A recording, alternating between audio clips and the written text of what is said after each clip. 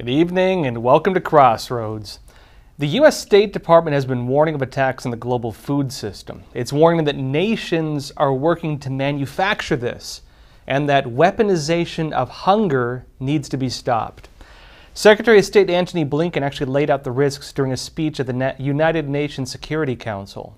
We're also increasingly seeing food being used as a weapon of war, for leverage, for political purposes, in conflict after conflict. So we wanted to put the focus on both of these challenges, rising food insecurity and at the same time the use of food as a weapon of war. Of course, the place where we're seeing this most immediately and most acutely is in Ukraine, where as part of Russia's aggression, it initially blockaded Ukraine's ports, in effect blocking the export of grains to the world that Ukraine had been a key country for providing. Now, he took to X after that, formerly known as Twitter, and stated this a little more starkly. He said, "Hunger and conflict are inextricably linked. We must stop the weaponization of hunger, beginning with Russia's war of aggression against Ukraine and its assault on the global food system." He said failure to act now will have dire consequences. What's important is that his statements were in the context of Russia, but they were not actually limited to it. He said the response to the so-called weaponization of hunger should start with Russia. Now, he didn't address the bigger picture of countries, for example, like the Netherlands, restricting fertilizer and putting farmers out of business, or Ireland recently culling 200,000 dairy cows, or the many other countries that are restricting farmland. But regardless of where we put the blame, it does look like the global food supply is at risk. Now, the context of Blinken's statement is important. It ties as well to the unexplained attacks on the grain supplies elsewhere right now. Let's go back in history a little bit just recently. Russia ended its participation in the Black Sea Grain Initiative just last month, following the destruction of a bridge into Crimea. Both sides blamed the other. The deal was allowing Ukraine to export grain to other countries despite the war. Now, that was important because Ukraine is one of the world's largest exporters of grain and actually other foods as well.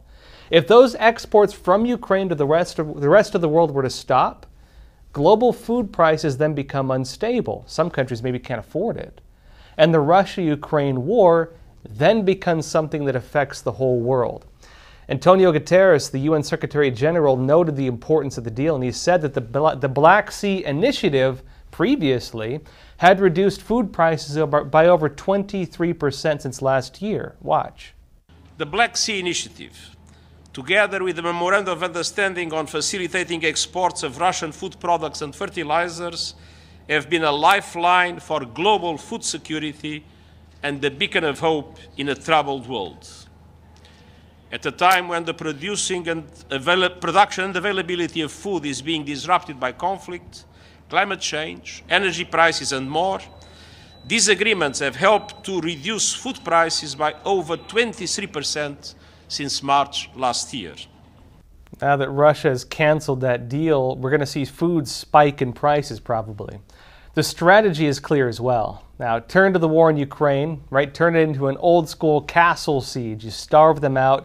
You force them to the negotiating table. Support for Ukraine in both military equipment and cash. Remember, it's coming from elsewhere. So the blockade is functioning as a partial siege against really the whole world supporting Ukraine. Russia followed its recent blockade with threats against any ship that tried to break through. But just last week, interestingly, ships actually ignored Russia and broke through anyway. The first was an Israeli ship and 5 others soon followed. That was partially because Russian blockade is, really they're dancing on the edge of a knife right now. Ukraine is launching drone strikes against Russian ships. Among the first to be sunk were a Russian tanker and also a $500 million Russian warship. At least that's what's making headlines. The other big piece of that story is that the United States deployed a P-8 anti-ship aircraft in the region to make sure the international ships are not fired on by Russia. Now, for Russia, it appears simply that the grain blockade by sea is not going to be enough. It's not stopping that grain from Ukraine from reaching the outside world. Nations can just push right through it, as we're seeing, and the U.S. military can ensure their safety. So the big concern now isn't just whether Russia chooses to attack ships and by extension risk retaliation from the U.S. military. The big concern is that Russia will take other measures to destroy Ukrainian grain and food and prevent that grain and food from reaching other nations altogether.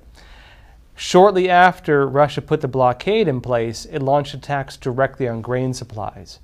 It struck the Ukrainian grain port. It also launched an attack on a fuel storage in Odessa and on a plant that makes the sea drones. It then followed this with attacks on Ukrainian grain warehouses at a port on the Danube River. This took out the key infrastructure for grain in one of the main export routes, meaning that not only is the sea blockade in place, but grain exports through other areas are also under attack. It was about a week after those attacks that Secretary of State Blinken gave his statements at the United Nations Security Council, one we showed earlier. And he followed this the same day, actually, on August 3rd, with an X post warning about the risk of famine. He posted a photo of himself meeting with International Rescue Committee CEO David Miliband in New York, and he wrote, "Coordination across all sectors is essential to combating famine and global food insecurity." And he followed that 2 days later on August 5th with another post. He met with the Turkish foreign minister about the Armenia-Azerbaijan peace discussions. And he noted again, interestingly, the need to get grain supplies flowing through the Black Sea, and notably again past the Russian blockade. He wrote, "Food should never be used as a weapon of war." And then something very strange happened. Just 2 days after Blinken met with the Turkish foreign minister, grain silos at a Turkish port exploded. At least 12 people were injured. The explosion was blamed on wheat dust and problems from transferring the wheat from the ships to the silos. It was written off as a coincidence, nothing in particular to pay attention here.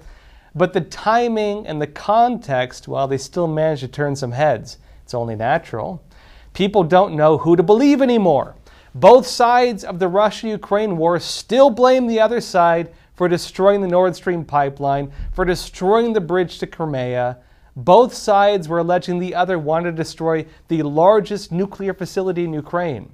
And when grain silos just happened to explode following U.S. discussions in that particular country, notably about threats to the food supply, well, people are going to naturally have their suspicions. And the story faded for a bit, but there's something else. There's another incident that just looks a bit too similar. Grain silos at a port in France have now caught fire. This is actually just today. The fires allegedly started on a conveyor belt, then spread to the 4 grain silos. Damage, they say, was minimal. But with France being the largest grain producer in the European Union, well, this is likely to turn some heads and raise some suspicions as well. In other words, it's becoming, again, a lot like the Cold War. Sabotage and rumors of foul play, these are the tools of the trade. And disasters, even if they may be natural, are only going to inflame suspicions. Russia is, of course, a suspect. So too are the globalist forces being blamed for things like anti-food policies all around the world, restrictions on nitrates and fertilizers, calls to cull cattle, killing of chickens, saying they have, poultry diseases, policies against farmland, the odd fires at the many, many food processors around the United States. There's a global air of plausible deniability on any attacks on the global food supply. And when there are claims of the weaponization of hunger on the line, well, the well-being of the world is on that grand chessboard of unconventional war in a conflict defined by deception.